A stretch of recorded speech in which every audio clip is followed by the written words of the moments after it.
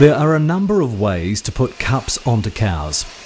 The round the circle method is easy to learn.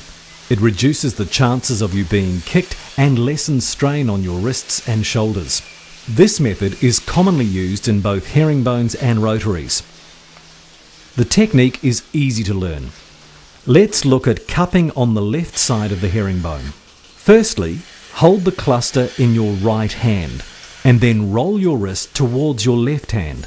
By rolling your wrist inward, it is easier to pick up the first cup and causes less strain on your shoulder. The back right cup is the first cup to be put onto the cow. It is important to guide the teat into the mouth of the liner using your index finger. While supporting the weight of the cluster with your right hand, continue to place the cups in a round the circle motion, finishing with the back left teat. To recap, roll the wrist and pick up the back right cup. Place the cups onto the cow. Remember to use your index finger as a guide.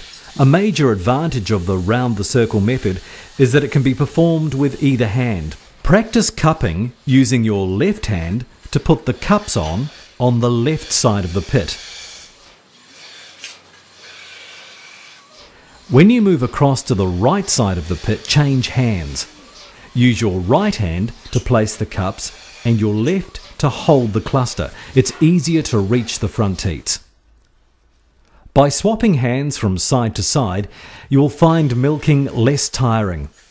You also reduce the chance of getting kicked and long-term shoulder and wrist strain.